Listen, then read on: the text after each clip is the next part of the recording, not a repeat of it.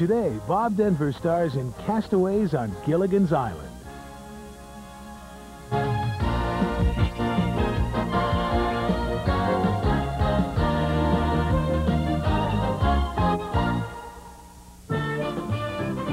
Just sit right back and you'll hear a tale of a fateful trip that started from this tropic port aboard this tiny ship. The mate was a mighty sailing man, the skipper brave and sure. 5 passengers set sail that day for a 3-hour tour, a 3-hour tour. But when they started getting rough, the tiny ship was tossed. If not for the courage of the fearless crew, the minnow would be lost. The minnow would be lost. The ship's aground on the shore of this uncharted desert isle, with Gilligan, the skipper too, the millionaire and his wife, the movie star, the professor and Mary Ann, here on Gilligan's Island.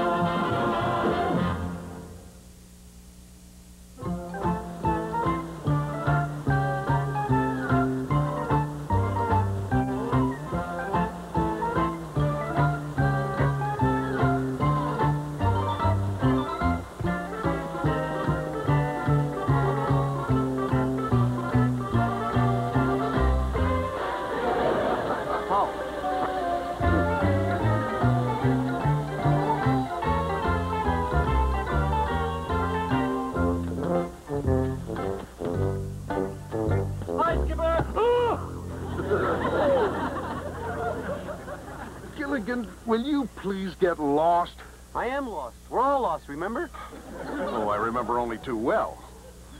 And who's responsible for getting us lost and shipwrecked? You know who that is, don't you? Of course, I did. Don't you remember? Gilligan, I'm telling you, if we don't find some fresh water pretty soon, being shipwrecked is going to be the least of our problems. What's the most? We'll all be dead. That's the most, all right.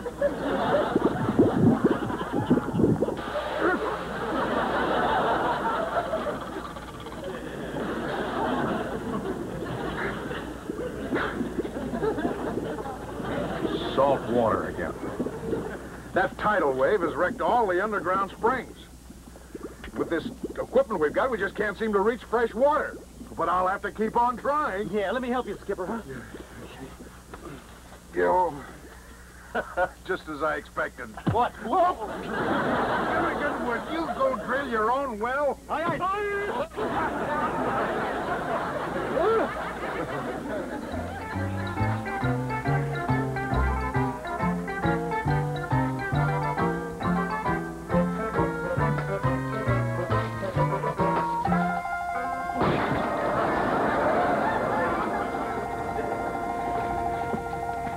Hey, Professor, have you seen my coconut? Yes, Gilligan, it's right there. Oh, thanks.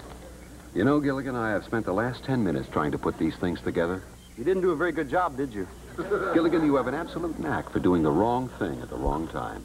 No, sometimes I do the wrong thing at the right time or the right thing at the You took the whole radio apart. That's right, I am trying to get it to work. Why don't you put it back together again? Gilligan, these wires are corroded. The condensers are full of salt water, and the solid-state circuitry is cracked. Maybe that's why it doesn't work.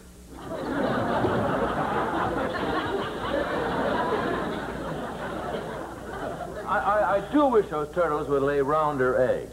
Perhaps they'd roll better if you hard-boiled them. Capital idea, Lovey. That way the yolks wouldn't slosh so much. I just not... Mr. Howell?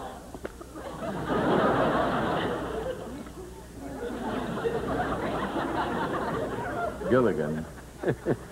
That was a gimme. I fixed the radio! I fixed the radio! You did it! You did it! Storms are predicted throughout the area. Rain squalls are due by late afternoon. And here is the latest word on the search for the Minnow 2. This is the 12th day since the tiny craft was lost in a storm at sea. The Coast Guard announced they are abandoning their search. It must be presumed that all hands were lost. We now resume our scheduled program, Happy Talk.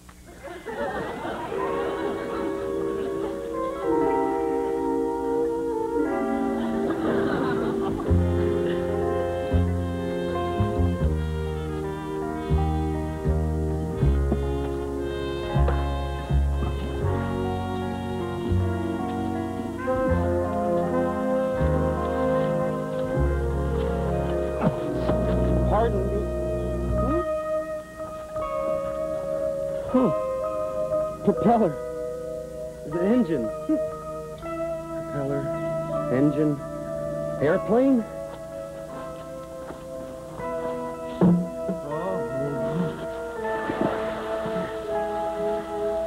Oh.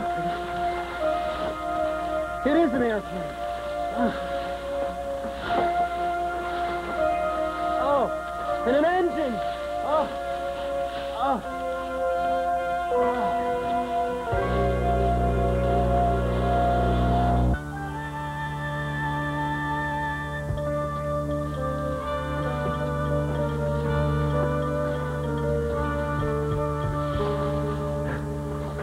I can't believe it.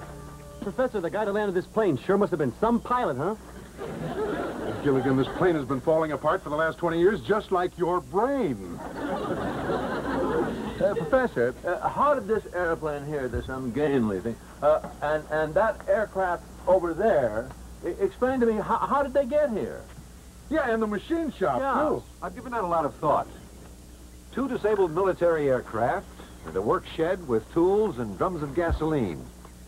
I believe that indicates that there was probably an emergency landing strip on this island during the war, covered over through the years by the jungle. Listen, I got a great idea. Why don't we put the 2 planes together and make one, and then you can fly us out of here, Professor? Oh, Gilligan, that is the dumbest, the stupidest, the most ridiculous, lame brain idea you ever had. No. Hold on a second, Skipper. Maybe Gilligan's got something. And it's not dumb or stupid. How about ridiculous or lame brain? No, listen. When I was back in the States, I saw a movie on television, The Flight of the Phoenix. Oh, I saw that too, Professor. That was a great movie. You see, these guys are flying in the plane over the desert like this. All of a sudden, one engine on one side started coughing. The other side started wheezing. And then the wings started wobbling like this. And then they crashed right into the sand. And then there was sand everywhere. Sand. Water. Get the dear boy some water. What is he prattling about? One of the men in the movie figured out how to take various parts from a wrecked airplane and construct a plane that can fly. That's exactly what I meant. Professor, you mean it's your intention to build an aircraft from these 2 wrecks? Precisely.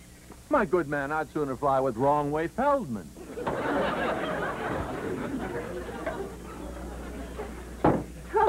Hey, look what I found.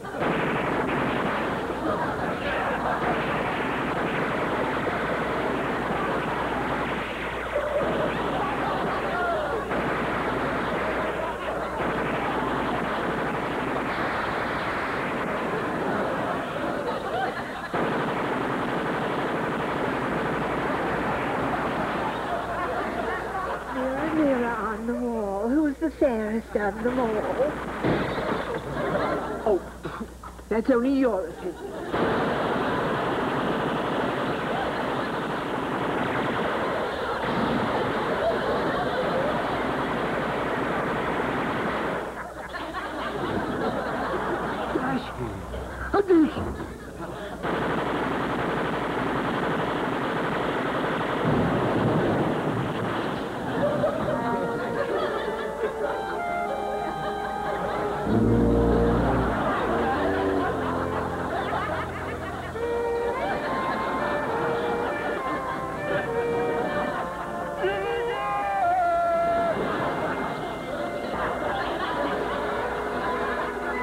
Figures are correct. Yes? Combining those 2 aircraft should make a plane that will fly. It's amazing, Professor. Absolutely amazing.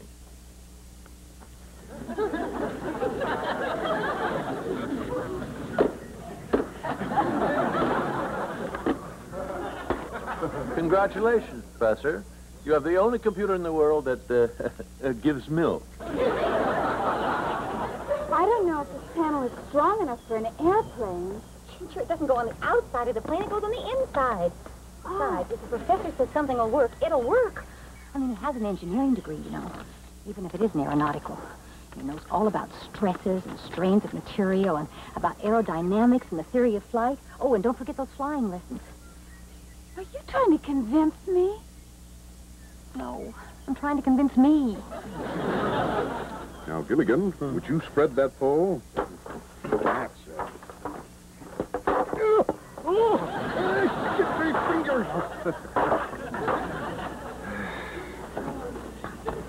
Skipper, do you know what we're making? No, don't you? No, I thought you did. Well, I don't know. Well, who knows?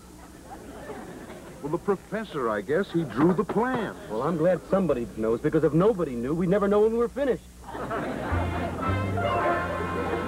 Just a couple more feet. That's good. All right, hold it right there. Oh, boy, that was hard work. I'm pooped. Okay, we're ready to start hoisting the wing into place. Now, Gilligan, you take that line and go as far as you can that way. Wait a minute. You expect me to lift this wing by myself? Well, it's based on the laws of physics. That pulley, used as a fulcrum, will enable you to lift 4 tons or more. 4 tons? By myself? Oh, boy. All right, Gilligan, here you go. Oh, come on.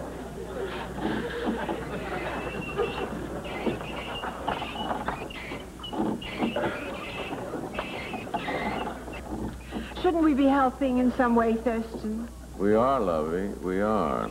We are? Yes, they haven't the time, so we're resting for them. Oh, good. I'm so glad we're doing our share. To us, darling. Who else? Hey, have I got it up yet? Not yet. Keep going. I've got to stay here and help the skipper move the wing into place.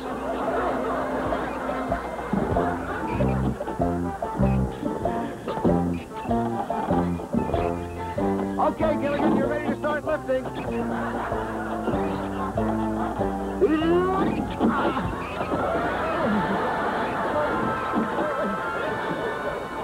tons. Feels more like 40 tons.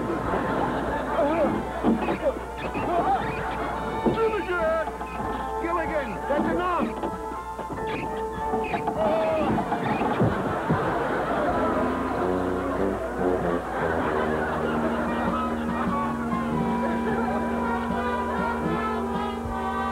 Well, it took a lot of hard work on everybody's part, but we finally did it.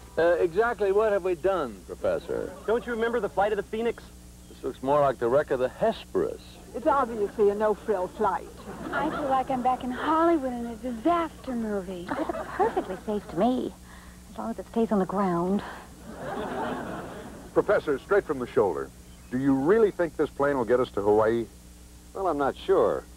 So perhaps there's no reason for all of us to risk our lives. If I go alone, and I make it, I can send back help. We can't let him risk his life to save ours, can we? Why not? Professor, even if you get back to civilization, how can you send help? We don't even know where we are. That's true, Marianne. I think we should all go. I believe you all have a right to your own decision.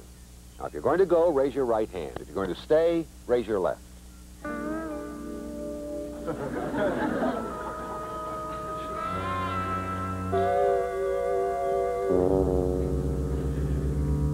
Now, you really must make a choice. I mean, where would you rather be? Now, really, you must make a choice. Professor, we've all been through a lot together. I, for one, say that we shouldn't separate now.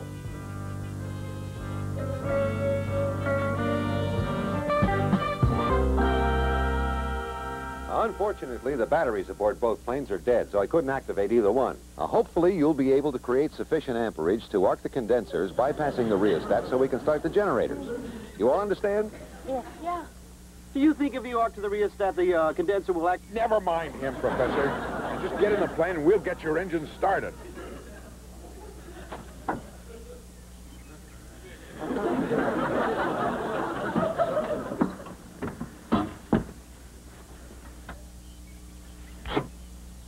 Contact! Contact! Whatever that means.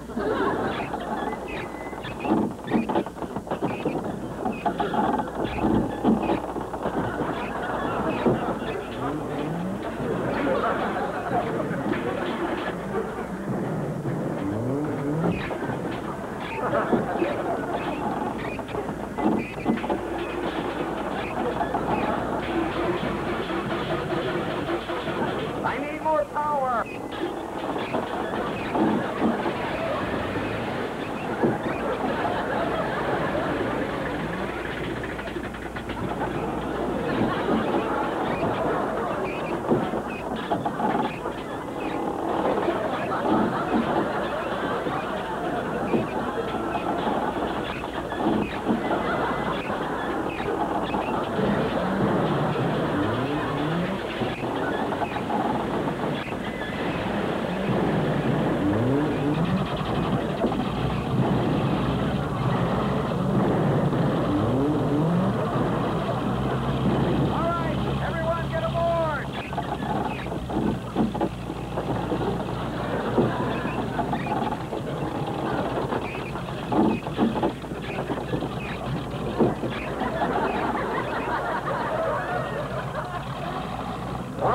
get seated. Prepare for takeoff.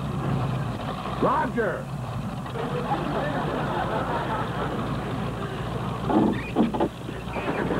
Hold the plane!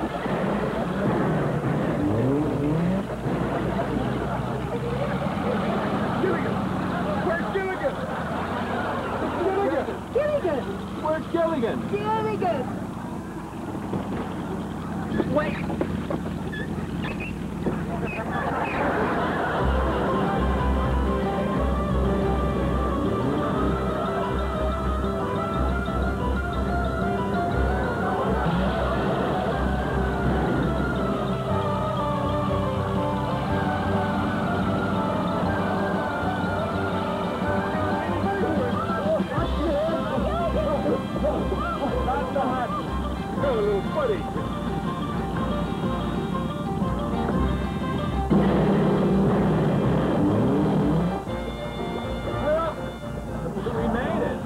We're safe! When are they going to run the movie?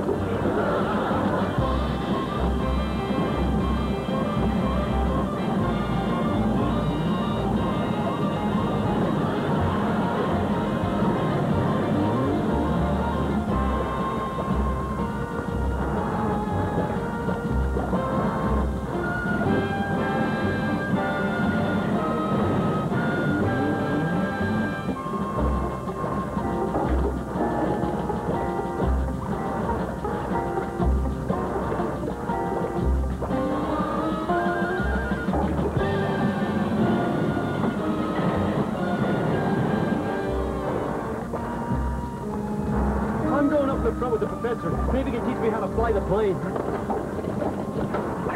Hi, Professor. How's it going? Well, I tried changing the fuel mixture. I've made it richer, and I've made it leaner.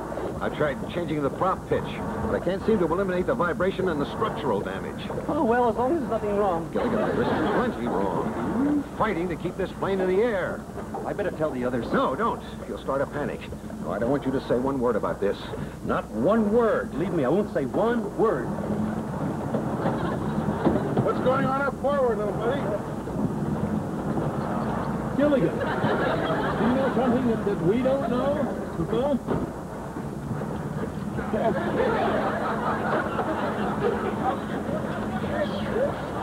You, Skipper? Hope mine is custom made.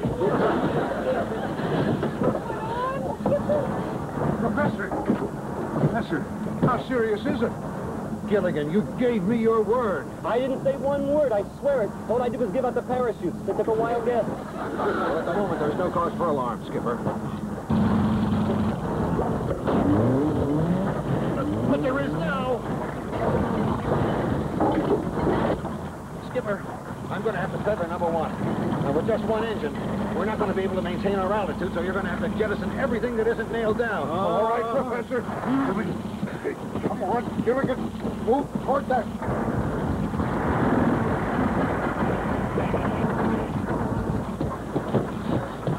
Oh, put the look on your face, Skipper. We must be in trouble.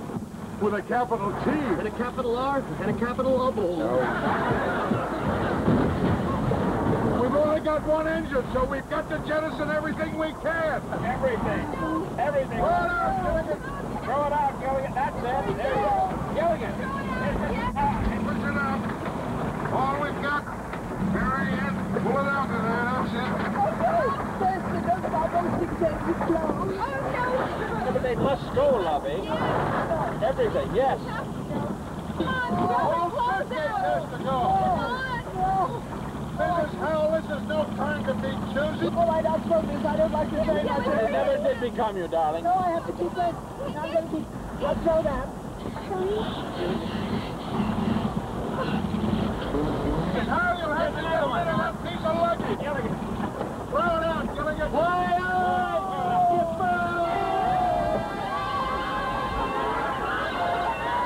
Gilligan, little buddy. I hope he remembers he's got a parachute on. He's still falling. You hope the dear boy lands on his feet. If he does, he'll have flat feet all the way up to his chin. He did it! He did it! He opened his chute! I love happy endings.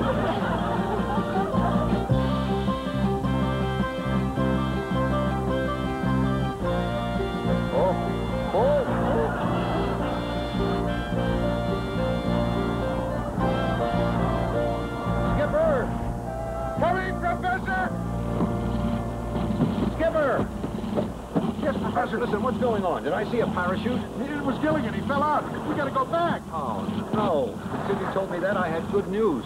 With all the weight you jettisoned, the one engine has enough power to get us to civilization. But we have to go back and try and find him. We don't know whether he's down in the water or whether he made it back to the island. We've got to go back. You're right, of course. But I must tell all of you, this ends our chance of rescue. With only one engine, we'll never be able to take off again. Set her down, Professor. We've got to go back for my little buddy.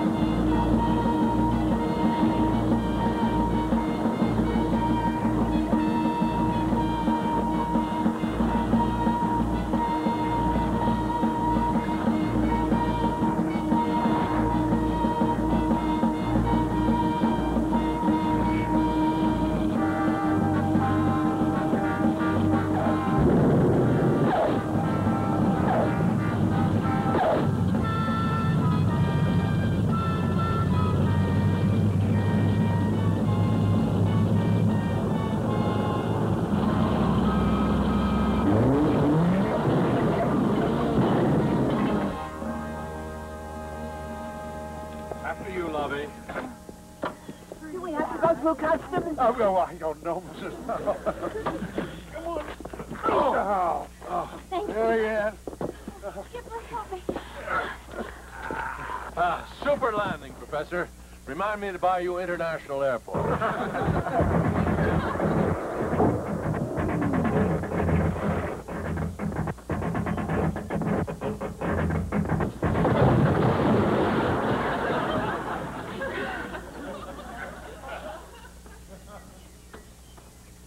Why, if we hadn't come back to look for my little buddy, we'd have all been killed. You're right, Skipper. The way that engine was vibrating, it would have fallen off in midair. Coming back to look for Gilligan undoubtedly saved our lives.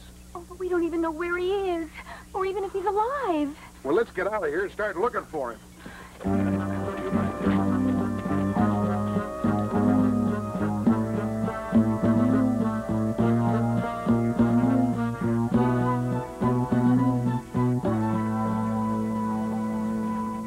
Let's divide up and form search parties. Oh, goody. I love parties. No, dear. He means we must search for Gilligan. Oh, well, of course. What would a party be without Gilligan? Oh, we could be any place, even in the ocean. Let's look everywhere, high and low. Just look high. It's Gilligan! Hi, little buddy! He's hanging in the tree! Gilligan! Oh. Are you all right, little buddy?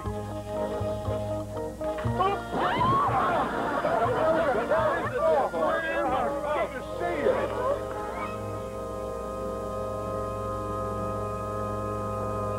It's all my fault. It's all my fault.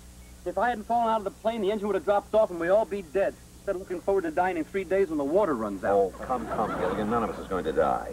Now, let's be logical. Let's figure out our options. But if we only had a boat. I have a boat. Yeah, but we don't.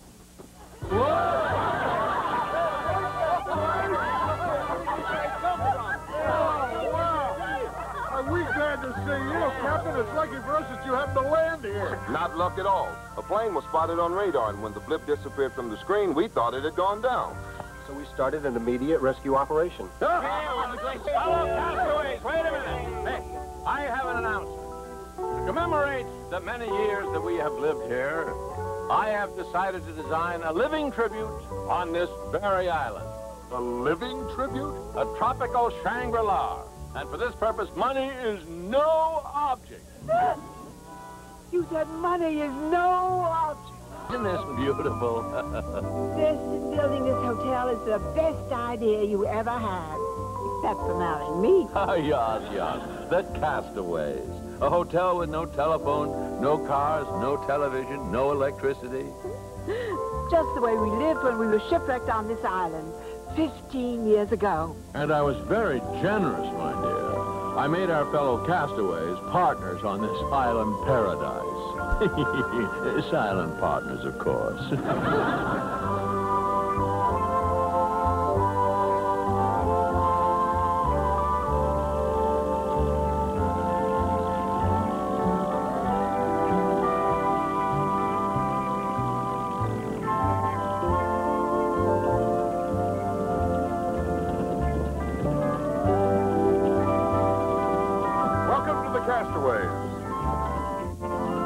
Please, folks, watch your step as I help you ashore.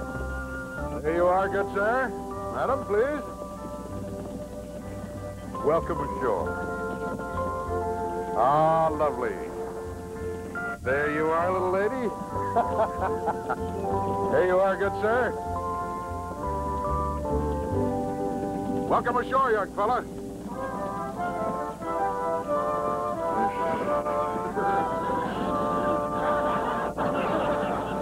Gilligan, get the mail sack.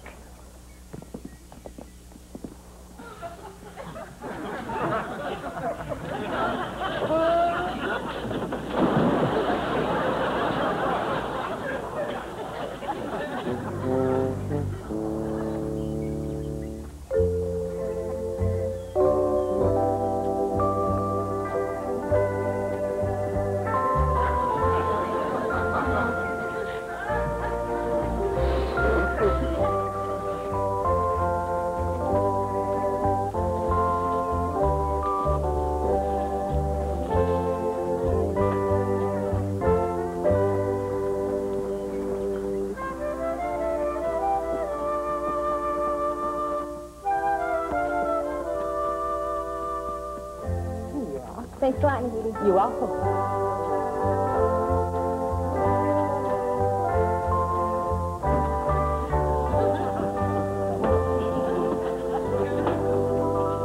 Aloha. Welcome to the island. Thank you, Tahiti. Not for us, Gilligan. Aloha is for our guests. Now, I'm the skipper around here, and if there's anything that I can do to make you more comfortable, just let me know. Well, my hammock's kind of saggy. Do you think we kind of... Gilligan, will you cut that out? Please register. Ah, welcome to the Castaways. We are Mr. and Mrs. Thurston Howe, your charming host. How do you do? I finally convinced Henry to take this vacation. To get him away from the meetings and the telephone and the pressures. I just hope while I'm away, my business doesn't go to rack and ruin. Rack and Ruin. Isn't that the name of the law firm you use, darling? No, lovey, dear. That's Mac and Reuben. Well, we've really been looking forward to a week at the Castaways. No radios, no newspapers, no carpools. Gilligan.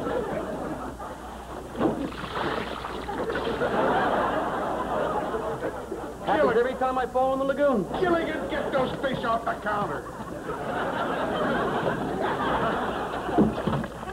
Mr. and Mrs. Elliott will be in hut 24, and Dr. and Mrs. Larson will be in 19.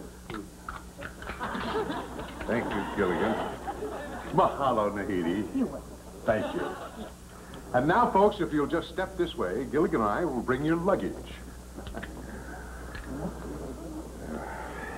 Well, come on. Ah, Skipper, Gilligan, when you get through with that, I'd like you to start decorating the luau area with these magnets.